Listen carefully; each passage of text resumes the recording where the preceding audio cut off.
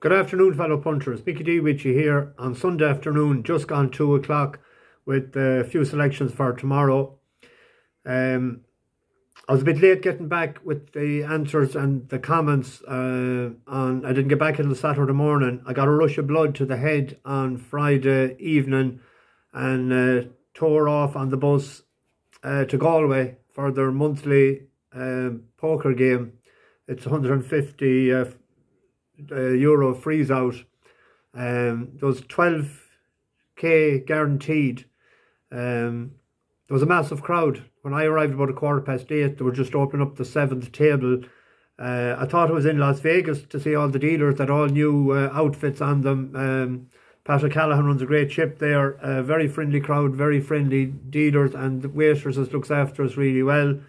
There was over 15k in the prize pool altogether, and happy to tell you that at just gone 5 o'clock in the morning, there was 3 of us left. Myself and a local lad there, Kevin, and a lad from Kinvara. He's a painter and decorator. I can't remember his first name. So we done a 3-way deal, 3-way chop, 2,350 cash each, and a 250 euro ticket for the next big freeze out on the 2nd of June. So it's a great night. It was a great stroke of luck. I ran pretty well, even from the first hand. The blinds were 1-300, and I was in the big blind. It was raised to 8, and I flopped 2 pair, 4s and 2s. So he bet into me, and he bet on the turn, and he bet on the river, and I raised him then, and he called me. He had a pocket pair, I think jacks or queens or something. But Kings held up, and I had a great run all night. Lucky enough, made the right calls at times and shoved at the right time. So all in all, a great night. So we're looking going back there again shortly to see the lads up there. As a result, yesterday I was in bed from 8:30 yesterday morning until about 10, and then I had to go to a funeral in Carrickmacross in the afternoon yesterday evening. So I didn't see the end of the race, but I did see that Sam Rogue was pulled out, and I did see that Prashima ran a great race for us, even though it drifted out to 10-1. Surely there's a race on that soon. It was just a bit not fit enough, not run since November, so hopefully we'll pick up a race with that. Severance was gambled on from 12s the night before, 8s yesterday morning to 4-1 favourite, ran really well, traded 4-6 and running, finished second to a reformed in Golo, and Huntingtown ran no sort of a race for us. Obviously the race came too soon for him again. He runs well fresh. The one I was afraid of won it, Cashy 11-1. I had a reverse forecast, so I didn't collect. And I didn't see the last race then. I didn't have time yet today to look back on it because I was late back last night from that funeral. We had a few pints in the Mart Bar in Carrickmacross with a good friend of mine, John Joe Cunningham. So John Joe's in great form.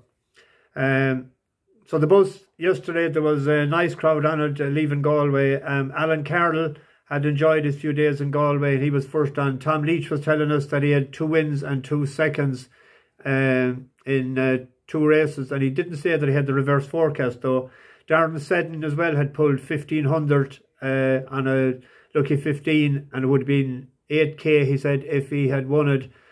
Sir Cavan landed in top hat and tails, dressed out really well. He was just said he was checking it out for Ascot. And happy birthday today to Christina Davis. Rob the Old Mongoose and Craig had a lovely cake baked for her as she boarded the bus, and she told us that Alazy was going to win the 220 yesterday, which it did. So she got her birthday money. Tomorrow, the 220 at Musselburgh, Filly's Handicap, Queen's Fair. The 4-year-old filly out of Dansilly. It's owned by Chiverley Park Stud and it's trained by David O'Meara. It's rated 67. Her 2 sisters, Queen's Trust and Royal Fair, were rated 118 and 95 as 4-year-olds. She's only rated 67. She had 3 runs on the flat in over the Goo, and she was entered in Beverly in April, but whatever happened, I don't know, and there was no excuse given. She was withdrawn just before post time. So a month later, she's running again. First run on the turf. There has to be a race in her because they'll be wanting to, for breeding purposes, so they'll have to get a win into her. There is a she is second favourite, I think. I haven't the prices up yet, but I have a 2-point win on that. In the 7:20 at Southwell or Southwell, whichever you want to call it, tomato, Coastguard Station, a 6-year-old out of Dylan Thomas. It bolted up in a maiden hurl over the course and distance on his third run for the new trainer, Henry Oliver.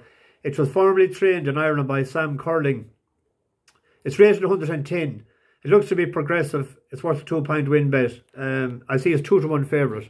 But there's a couple of there that's lurking. But the way it won the last day suggests that there's more ability in it. And I hope to see it having back-to-back wins.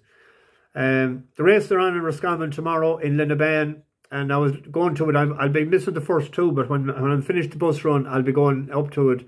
I was looking around. It's a tricky enough card as always in Roscommon on the flat.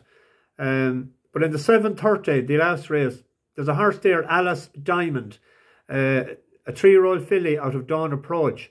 It was 5th on a first run in a handicapped to show it has the ability to pick up a small handicap. It was put up £4 actually for finishing 5th. The reason why is it got a bad run on the rail. There was a young Joyce, the 7-pound claimer. Well, it wasn't his fault. He sort of couldn't get out, and he tried and he didn't get there, but he wasn't awfully busy. So up £4 for that from I think 47 to 51. Wayne Lorden is taking over tomorrow. So I expect a good run from that. You know, in each way bet it's on the probable SP showing it's 5 or 6 to 1.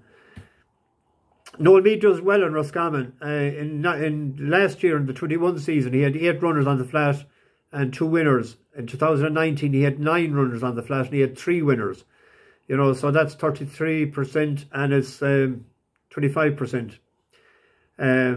He has 2 horses as well running tomorrow that's worth a look. 2 Bright is running a course winner at one last year, but the real deal is in that race. And that's raced 145 over hurls and it's 70 odd on the flat. So if the money was down, Ronan McNally, if he doesn't leave it in the bookies' satchels, no more than us all, he loves bookies' money. Just keep an eye on that if it's strong in the market. The Model Kingdom is another runner as well tomorrow evening for Noel Meade, and that is 3 for 3 over bumpers. It won a grade 3 Mares bumper in Punchestown in this last run, and it won a listed bumper before that. Now, obviously they're probably thinking of Galway, a handicap or something, because they're putting it out so quick. It's only 12 days ago since it ran in Punchestown. So it's 1.4 miles. Joseph O'Brien has one there, all right, but that showed a good turn of foot the last day. The Model Kingdom, that could be worth the bet as well in the 6:30. And if we're going all right, at the end of the day, the 8:20 at Southwell, there's a horse running there, the Whistling Gypsy, for the Skeltons. It's a mare up against the boys, but she had a great run the last day in the 50k race in Musselburgh that Cubs won. So tread carefully, like through. It's a Monday, so I don't like losing money on a Monday. But if we're going all right by the end of the day, and that's the last race at night, you could have a pint each way on that as well, you know, at the last race. But just be cautious. Don't go chasing. If you're down, don't go after it. I never chase. So there's a selection tomorrow. I want to go for my dinner. And thanks very much for all the comments over the weekend. I was late getting back yesterday morning. There was a few hours on the phone trying to upload and going to Galway on Friday night. So, and then I just concentrated on the cards. I didn't put on the phone at all. The Kentucky Derby was won by 80 to 1, drawn in 20. Unreal stuff. That guy, the trainer, lost 24 horses in a fire in 2016, so I was delighted for him. And the jockey, first graded race to win a race of such prestige. Anyway, I'll be back with 2 for Tuesday that I've picked out, and then York starts on Wednesday, so we'll be getting a lot of homework into that for the next few days. Mickey D, over and out, bash the bookies.